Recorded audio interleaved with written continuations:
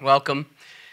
We're continuing our series called Counterculture this morning, and last week we started on the topic of healthy church culture, but we didn't have enough time to get through all the points that I had prepared, so I said that we would finish that up this week. That's what we're doing.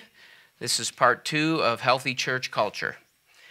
So the first half of the message is available on our website and on Facebook and our YouTube channel, all that kind of stuff, in case you missed it. But I'm going to do a quick recap today just to kind of establish a little bit of context what we're talking about. But before we do that, let's just say a word of prayer. God, we want to invite your presence and your power into this time. God, as we surrender to your word and to your spirit, we ask that you would draw us. We can't even come unless you draw us. So draw us close to you. Holy Spirit, you're welcome in this place. God, this is your house. We are your people. And so we're just asking you to have your way with all that we do here this morning, including this message, and our hearts and ability to receive this. In Jesus' name, amen. So we kind of base this message off of the Great Commission and the Great Commandment. So I want to look at those real quick again. The Great Commandment is all about love. That's the priority of the church. Love the Lord your God with all your heart, all your soul, all your mind. This is the first and greatest commandment. There's our priority. And the second is like it. Love your neighbor as yourself. And then the Great Commission is just about, the function of the church. What is the church supposed to do? How do we function? Therefore, go and make disciples of all nations, baptizing them in the name of the Father and of the Son and of the Holy Spirit, and teaching them to obey everything I have commanded. So, love and discipleship should drive church culture. That's kind of the basis of all of this. And last week, I introduced you to 5 different points, 5 different things that are required in order for us to have healthy church culture. And we got through the first 3. So I'm just going to quickly touch on those, kind of remind you and set context if you weren't here, and then we'll get to the other 2. So the first one was trust. We looked at 1 Corinthians 13:7, which says, love always trusts. And we talked about the tension that passage can create, because, if we think about that realistically, how do you always trust everyone when we know darn well that most people aren't trustworthy most of the time? So we talked about that. We spent some time on that last week, but really just an oversimplified summary of that is that love always looks for the best in other people. That's an oversimplified summary of what that means. And the second thing that healthy church culture requires, skipped a few syllables there, is clarity. God is a God of order. He's a God of clarity, and that doesn't mean everything's going to be clear and orderly for us, right? We do our best to make that so, especially in ministry. It's not always clear. It's not always orderly, but we do our best to make it that way. We keep in mind that the Bible says that where there are no oxen, the manger is clean. So where there are no people, things are orderly, of course, because there's nothing to mess it up. But, we can't control things, and that's actually a good thing, because it forces us to be dependent on God. And whether we recognize it or not, we are dependent on God, so it's a good thing to realize that. It's a good thing to think that way and live that way. The part of clarity that we can't do without is we actually depend on God to speak to us about our calling. What are we supposed to do? We need God. We're dependent on God for that. And for that, we learn how to walk in the Spirit. Then the third thing that healthy culture requires is ownership. On the one hand, we take responsibility for what God has called us to and what he's gifted us to do. And there's some pretty strong warnings in the Bible about kind of blowing that off. You know, we looked at the example of the parable of the talents, and it's pretty scary if you blow off that responsibility. But on the other hand, we don't take ownership in the sense that we think it belongs to us. You know, we need to remember that we're just being good stewards of what God has given us, and in reality, everything belongs to God. It's his. And we're just taking care of whatever it is he gave us. Then we talked about some spiritual warfare stuff, and that's what actually made us run out of time. So let's pick up where we left off and look at the last 2 points in the healthy culture. The fourth one is healthy church culture requires accountability. Yay, accountability. Even though I think we all kind of know that this is important, I have some really strong opinions about how accountability works and how it doesn't work. And I believe that it can be a really powerful thing if you understand what it's for. You know, I often say that accountability is just a mirror. You know, it shows you what's going on. If you look in the mirror and see that you have spinach in your teeth and you get the spinach out of your teeth, then the mirror has done its job. But actually, even if you don't, the mirror has done its job, right?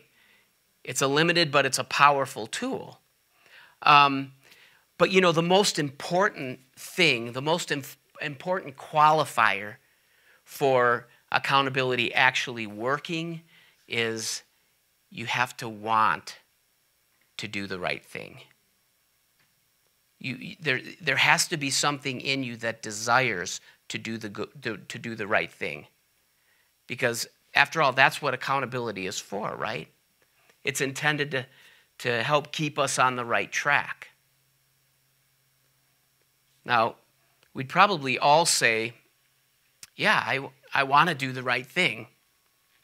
You know, we would all say that, and we probably all mean that. We probably actually do want to do the right thing most of the time. But there's parts of us that want other things. There's parts of us that don't want to do the right thing. And the problem with that is that happens in our heart and we don't realize it. We want things that God doesn't want for us, and we don't know that we want those things.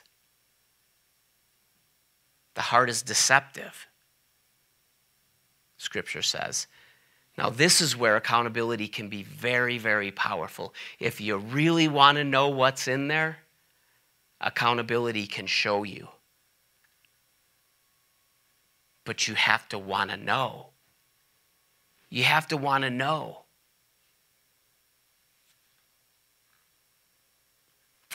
I think it's Proverbs 9:9 says that instruct the wise and they will be wiser still. Instruct the wise and they will be wiser still. Well, how do you instruct the wise? Especially, how do you instruct the wise in such a way that they can receive what you're communicating? Because we are proud people. We don't always want to know. And we certainly don't like it when other people point things out, right? Accountability is hard. We don't want other people pointing out bad things in us. So how do we instruct people that want that in such a way that makes it as easy as possible for them to receive? Well, this chart is a great way to help us think about this. On the left, we see that we can be honest or dishonest with people when we hold them accountable, right? On the bottom, we see that we can either dishonor them or we can honor them in this process. So let's look at the results of each quadrant. First one is we're dishonest and we're dishonoring. Nothing good comes from this. This is worst case scenario. All this leads to is lies and pain. This is what happens when people just don't really care about anyone but themselves.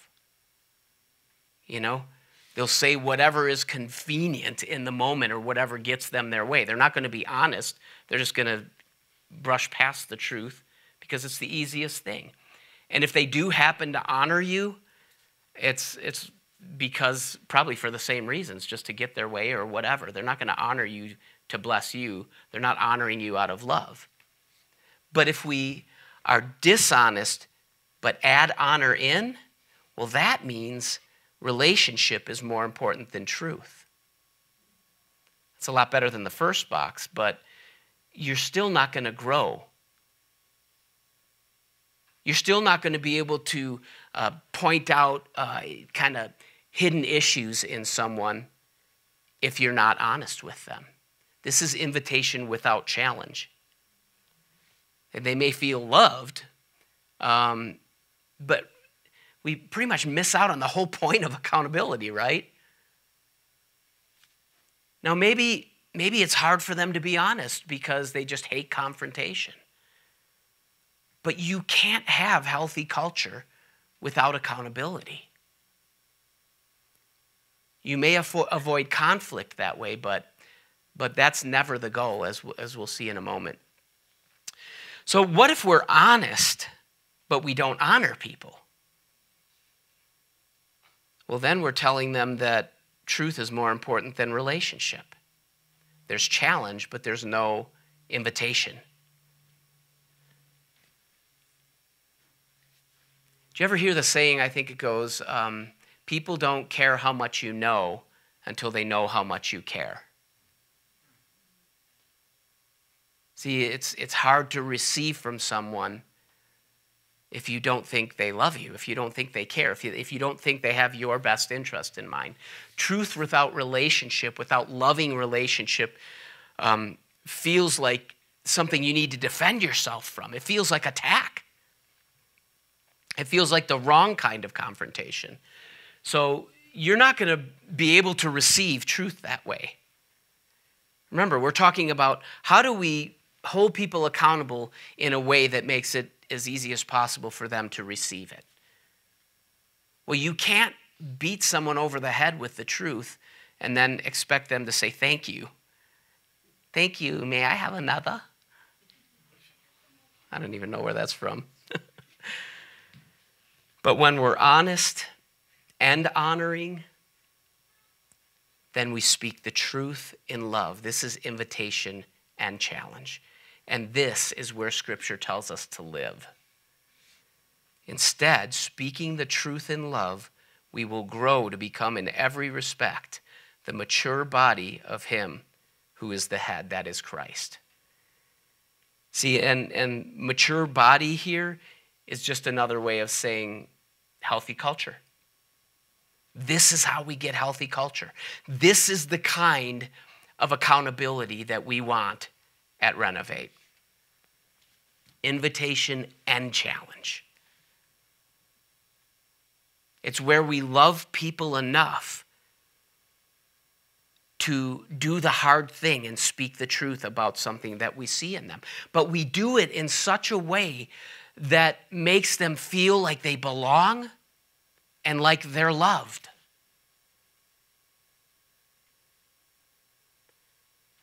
I just feel like I should do a little rabbit trail here. Maybe you don't feel like you belong. Maybe you don't feel loved. Well, if that's you, if you feel that way, then here's a great opportunity to practice what I'm talking about here. Let's hold those feelings accountable. You see, in order to feel love, in order to feel belonging, it actually requires this process. This is a progressive process. Let's look at this. Trust leads to clarity. Clarity leads to ownership, and ownership needs to flow into accountability. So let me ask you, do you trust the people around you? See, I've already decided that I'm going to see the best in you. I'm going to look for the best in you. I'm going to trust you in that way. Do you trust me? that way? Do you see the best in me? Do you see the best in the people around you? Clarity. Do you have clarity about what we're about at Renovate? Does it make sense? Love and discipleship? We sure talk a lot about it. But are you locking arms with the people around you in order to live that? In order to live the Great Commission and the Great Commandment? Do you take ownership of that in the right way? Because if you do these things, you will feel loved. And you will feel that you belong. And you know what? You'll also be able to help others to feel like they're loved and that they belong.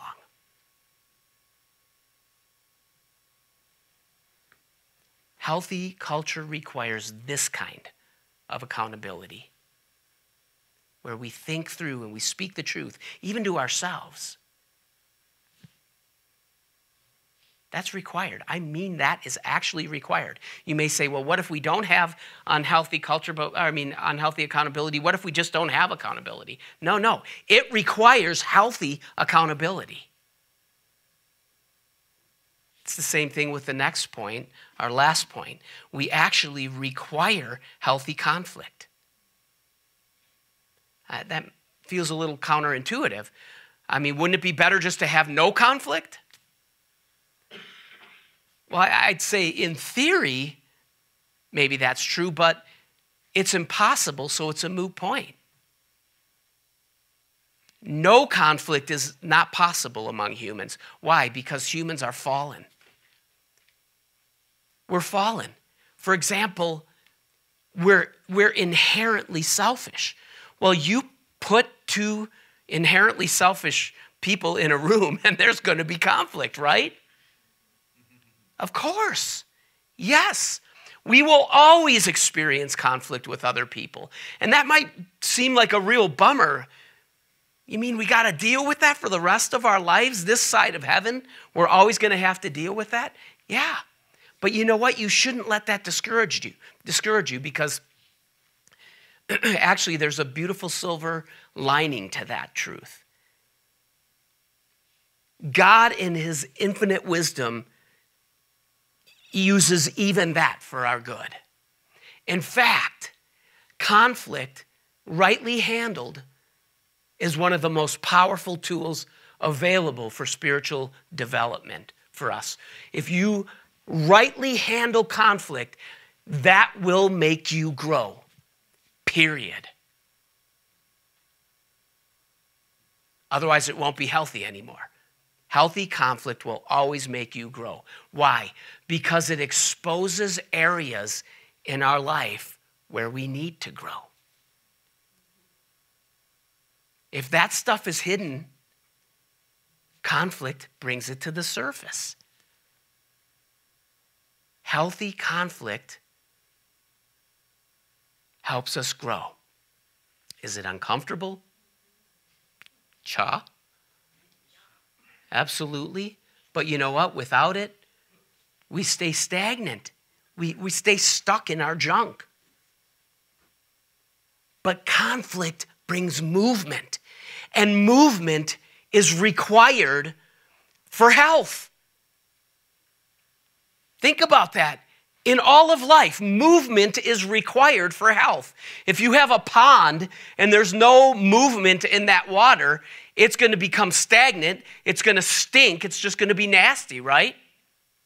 If you have no movement in your body, your muscles will atrophy. If you have no movement in your brokenness, if that's never stirred, you will stay stuck. You will stay stagnant in that. Now, it's much easier to not have conflict, right? In the short term. Just like it's easier to not exercise in the short term. But you know what? In the long run, that's a huge problem. right? Healthy bodies require movement.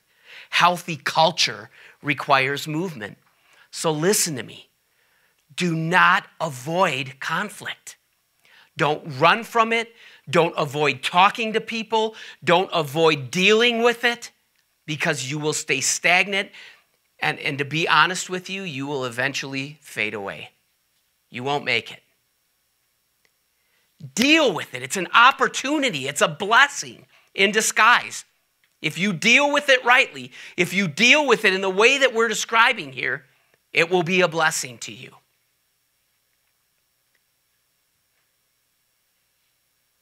Because healthy culture requires movement, just like healthy bodies require movement. Not just any kind of movement, though. Right? Because the wrong kind of movement physically can injure you. It's the same thing with accountability and culture. The wrong kind of movement that way can injure you, sometimes literally. So what's the right kind of movement concerning healthy church culture? What's the right kind of movement in conflict? Well, we can come from two different perspectives with this. We can come at it with the perspective of correction, which is healthy, it's good, it bears good fruit, or we can come at it from the angle of condemnation, which brings shame, which is destructive, which causes you to hide and be broken. So let's look at both of those next to each other and some of the results that take place. With correction, we're developed by words rather than damaged by them. Correction makes me feel loved. Condemnation makes me feel shamed. Correction draws me close. Condemnation pushes me away. Correction makes me hopeful. Condemnation makes me fearful. With correction, I learn a better way. With condemnation, I just think I'm bad. Again, the shame, the thinking I'm bad, that's a well-researched fact that it's destructive. That's in the Bible, that's in psychology. With correction, I develop greater confidence. With condemnation, I develop deeper insecurity. With correction, I become more responsive. With condemnation, I become more defensive. With correction, I grow. With condemnation, I hide. Isn't that powerful? So listen, when you have conflict with somebody, don't condemn. Don't condemn. Don't fall into that trap. Be very careful to walk in love as you're dealing with whatever that situation is, whether that's your spouse, a coworker, friendship, your kids. Listen, teach your kids healthy conflict by example, because that's the only way they're going to learn. However you're dealing with it in front of them, that's their lesson from you. Teach them how to do it right. You know, oftentimes when we're in relationship with people that we don't quite know yet, we have to earn trust before we can, remember the progression there? We need to earn their trust before they'll be able to receive correction from you. So don't just walk up to a stranger and go, I think God's telling me that you're a sinner and you need to get your act together. Probably not the best idea. Then, like when you're on the receiving end of this, don't receive condemnation. If somebody's goal is just to tear you a new one, give you a piece of their mind and set the record straight, whatever, you don't need to receive that. Just do this.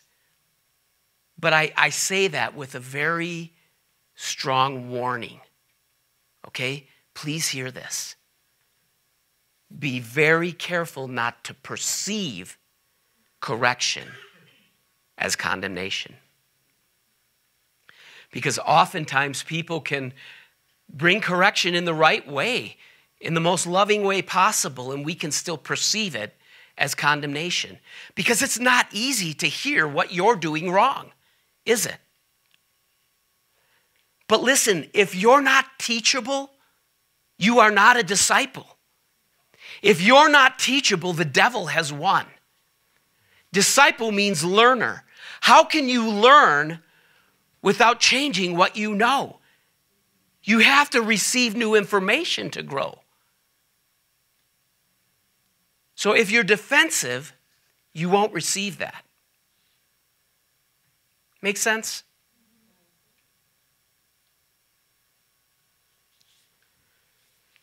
At the heart of this, conflict, what is it really about? Well, conflict is the result of our will being thwarted. Think about it. I mean, can you think of any example where there's conflict happening and it's not a result of your will being thwarted or the other person's will being thwarted? That's what it is. Well, you know what? Sometimes your will needs to be thwarted. Sometimes it doesn't. And it takes great wisdom at times to know what's what. For example, if someone wants to hurt my wife, there's going to be conflict. There's going to be a fight. And you know what? There should be. That's appropriate, isn't it? But if the issue is simply that somebody is thwarting what benefits or bothers you, if the issue is, well, they're just irritating. Oh, they didn't say hi to me when I walked past them in the cafe. Or this or that, If it's something like that, that is not worth a fight. Is it conflict? Yes, but it should be healthy conflict. But there shouldn't be a fight over that. You know what? That's actually what Jesus was talking about when he was talking about turn the other cheek. If someone slaps you on one cheek, turn the other cheek. Remember that? If you really study that, what that is talking about is if it's just a matter of somebody thwarting your expectations or of offending you or something like that, turn the other cheek to them. Go the extra mile with them. How dare you ask me to carry your coat? Carry it an extra mile. But it's not, Jesus isn't saying let them hurt your wife, okay? Or let them hurt you. That's not what this is talking about. Jesus, I could go into this. There's lots of other places where it's obvious Jesus was not like this absolute pacifist. That's silly.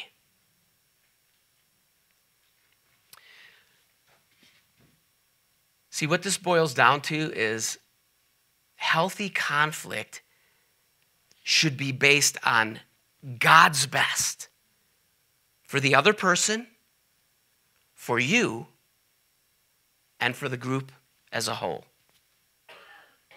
It's not all about me. It's not all about you. It's not even all about the community. If we have to say it's all about him. Your kingdom come, your will be done. But if we keep those three things in mind, me, you, and us, then we'll have a healthy view of this. And these tools are a great way for us to navigate this. So there it is. 5 things that are required for healthy church culture: trust, clarity, ownership, accountability, and healthy conflict.